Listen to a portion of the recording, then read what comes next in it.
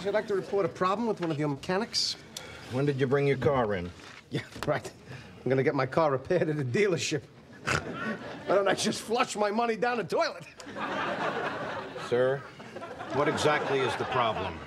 One of your guys, Kip or Ned, short name, stole my Twix candy bar.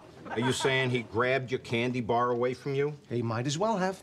I caught him, and his face was covered in chocolate and cookie crumbs. I thought you said it was a Twix. Oh, it was. But he claimed it was a Fifth Avenue bar. Maybe it was. Oh, no. No. Twix is the only candy with the cookie crunch. What about the $100,000 bar? Nope, rice and caramel. Nougat? No. Positive? Please. You know they changed the name from $100,000 bar to 100 grand? All I want is my 75 cents back, an apology, and for him to be fired. I remember when you used to be able to get a Hershey for a nickel.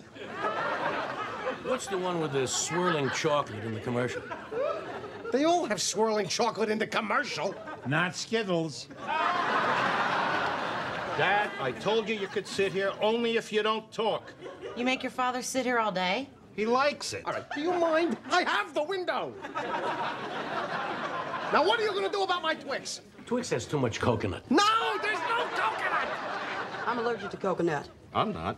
A nickel?